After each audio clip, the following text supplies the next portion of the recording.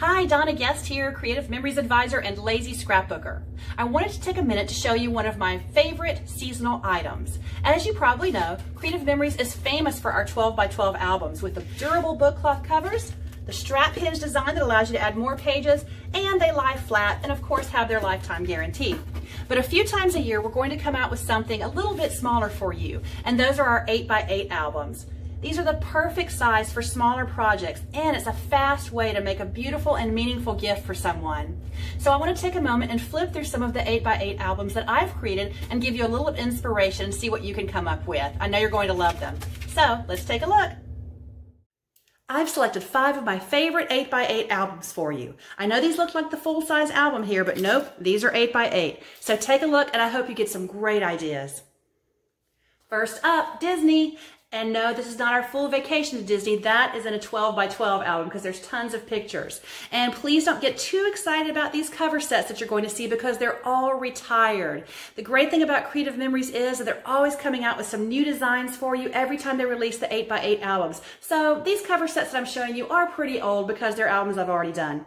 But take a look at what I did here. This is an autograph book. It was the perfect size, and it's for my son's first trip to Disney World on his 5th birthday. And he was so excited to meet all the characters and get their autograph. So this was perfect. And I did not take the entire album with me. I just took out the pages and I put them in a Ziploc bag and sealed it so it was waterproof because you know it rains every day when you're at Disney World at some point. So that kept the pages nice and safe. And I had several of the multicolored pens, the round tip pens. The fine tip wouldn't do. You want a big, thick round tip pen. And instead of just a black Sharpie, I wanted a photo safe pen, of course. And these come in all the different colors. And of course, Mickey Mouse had to have red.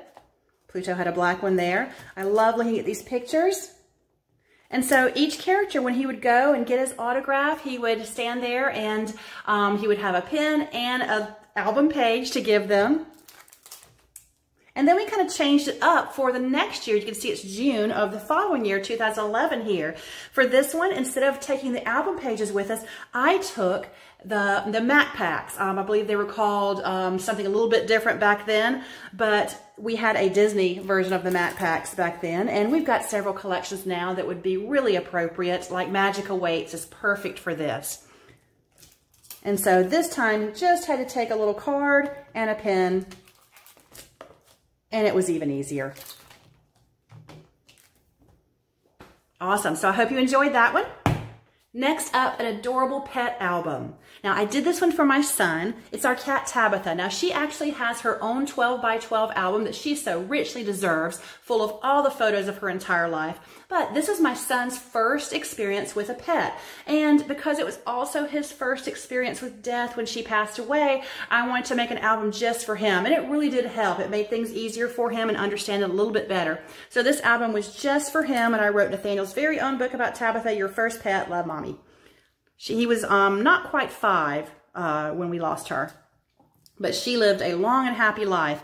And this album was done with a little kit. It's so great when we have kits to make it easier, and I just love kits because they make it so fast. This was actually an 8 by 8 kit for babies, so it really worked well with when he was a baby here.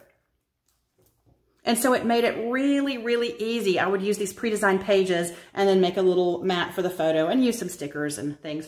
But even if you don't have a kit for an 8 by 8, you can make your own with 12 by 12 kits with the papers. You can just cut it so easily with your trimmer, add some stickers and the embellishments, and it's just so easy to make fast pages. And then I just journaled directly on the paper here.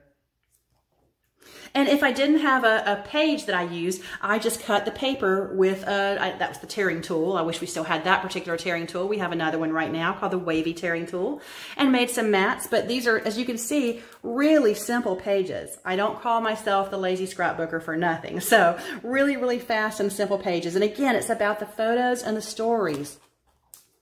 And oh my goodness, this makes me want to get a cat again. Preferably a red tabby. Okay, so super easy pages and beautiful photos. And if the paper's too dark to write on, that's when I just cut a little mat, you know, that matches and write on something a little bit lighter. I love that picture on the right. So it got a fancy page. And again, that's when it's great to have a kit. If you don't, though, no worries. Just cut out your paper, 8 by 8. Or even better, you could cut it, you know, maybe 6 by 8 to give you a couple of inches here, or maybe 4 by 8 to give you half the page where you can write directly on the page. Super easy pages with just a strip and a sticker. And that's it. Super easy album, but very memorable. Okay, next, my gold album. And this is a very unusual subject for an 8 by 8. But I got this idea one year when taking down the Christmas decorations. So I created an album for our special ornaments, because every year when we decorate the tree and when we take them down, I think about where the ornament came from, who gave it to us, and the story behind it. And so this was a great thing to take out, put on the coffee table during the holidays. For example, this was a gift from my first grade teacher, and I love it, and it's still on my tree. So I had to write all of that there, and my handwriting is especially good in this album. I really tried hard. It usually doesn't look this good. But again, I'm focusing in this album on the stories. It's not about creating elaborate pages. They're pretty. I have a background paper here, and this was not done with any 8 by 8 kit, as you can probably tell. One little sticker here in the journaling box, and that's it. I just used some lined paper, and I believe that's the color Spargo there to match these Spargo pages. And we have lined paper now. We did then, and we have it back again now. It just came out. And then a border here, kind of tuck the picture under there with some stickers. But it's all about the stories for this album. I wanted one picture of each ornament. Now, it's not every ornament on my tree, of course. That would be huge. But it's the ones that are special. And with this one, really special, from my Aunt Lois, who we called Tootie, and my Uncle Ed and Aunt Pat, who gave us these beautiful ornaments that complement each other. And I saved the card. I always had the card. Every time I would take the ornament out, the card was in the box that it came in. And so I was able to save that. We had one of our showers when we got married was a tree trimming shower, so I got a lot of special ornaments that way.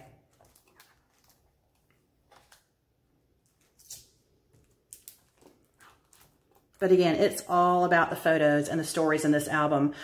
This one, I just did little punches and stickers. That's all you got here. Not a lot of decoration. But it just doesn't matter. It still looks great.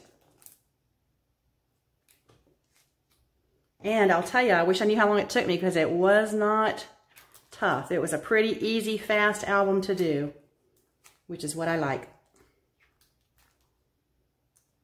And this was done, I created the album 2009, so this is quite old. And so the scrapbooking style is, you know, a little bit older, where it's very simple, the older style stickers. But they still look good. But again, I can't express enough, write your stories. So I love this album. And of course, being a Creative Memories album, I've got the strap hinged. I can add more pages to this if I want to, because we just put some Spargo 8 by 8 pages in there and add some more.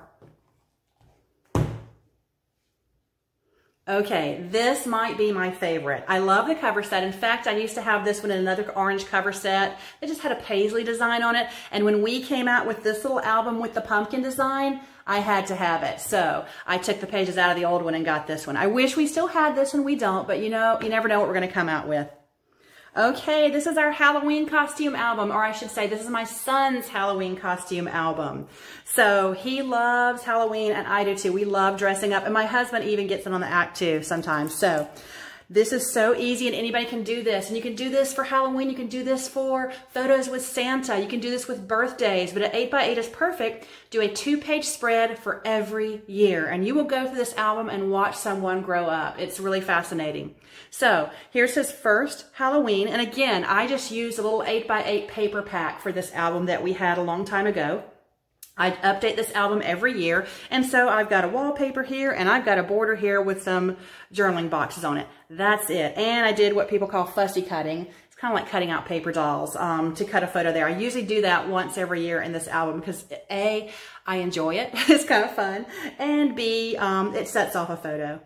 And sometimes if the background's not that great, you can get rid of it that way. Okay, and this paper was perfect, I will say, because it was a Halloween theme. You have little spider webs here.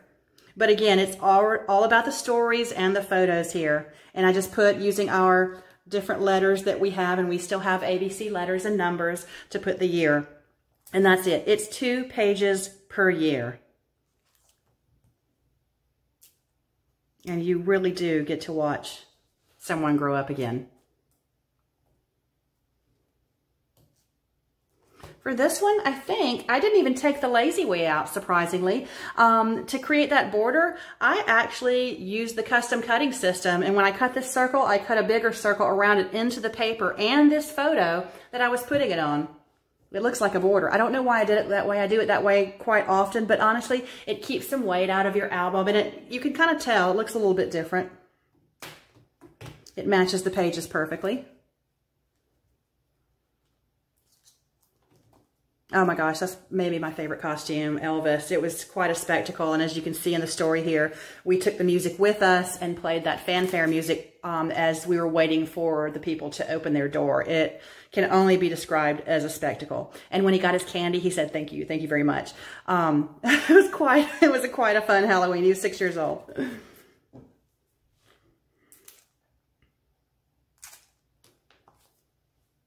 This one I don't even have any paper on. These are just stickers, it looks like, that I used to create a border.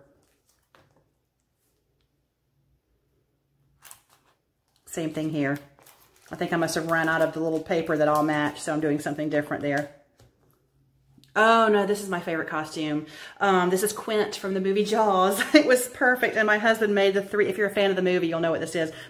My husband made these 3 barrels that we wanted to hold the candy. So they came from like Walmart bottles, water bottles, and he painted them and aged them. It was pretty amazing, but that costume was spot on. Frankenstein, not my favorite, but I like the suit. It looks pretty good. The makeup, no, not great. But the page is nice, you know, it's pretty plain, but you've got the story here. Easiest Halloween ever. He wanted to be a soldier, and my husband, being retired military, had plenty of the uniforms. Oh no, this may be the best here. This is obviously Smokey and the Bandit, and my husband was all too happy to be the Jackie Gleason character and this Buford T. Justice, excuse me. And so for his candy, and we're getting old at this point, he's 13. For his candy, we have an empty box of Coors. And if you're a fan of the movie, you know why that's important. So, you know, this was getting pretty good. Oh my goodness, I didn't do last year. I really need to update this album because last year he was a perfect Dwight Schrute from The Office. Okay, last album. Now this is actually not an 8x8. This one is so old. It's a 7x7. It's a size we don't sell anymore. It's a really tiny little size album, but hey, it's what we had at the time. But this album is so important, and I will tell you why. This one's called My Family, and I did this for my son when he was 18 months old. We live a couple of hours from pretty much all of our family members, so he didn't get to see them on a regular basis like most kids get to see their family, and their extended family, that is.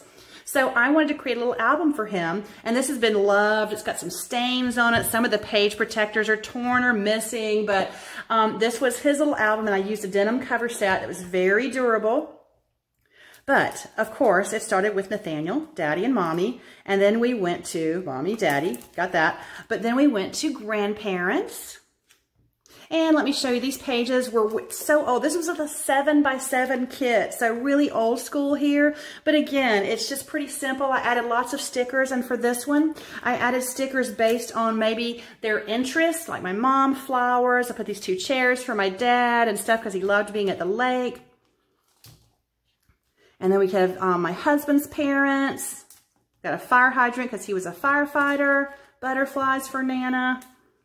And then 2 of his aunts, my sister, my husband's sister. And we have ice skates for her. We have a flute and a boombox because she was a teenager at that time and she played the flute. So I just did stickers for everyone that made sense with them. But that's, you know, that's beside the point. The most important thing here is the name and the picture. And so he loved this little album. And he would look at it all the time. Again, he's 18 months old. And what this did for him, even the kitty, what this did for him was to let him know who his family was.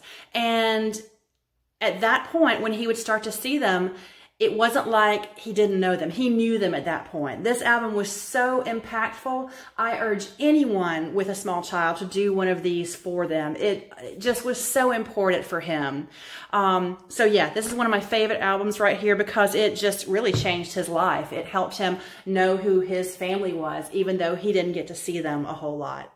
Thanks so much for watching. I hope you got some great ideas to create some 8x8 albums of your own. And let me know which one was your favorite that you saw here. Put it down in the comments. I'd love to know. So hopefully you got great ideas. And if you're a subscriber of my channel, thank you so much. I appreciate it. If you're not, be sure to hit that red subscribe button so you'll get all of my videos. Thanks again for watching and happy scrapbooking.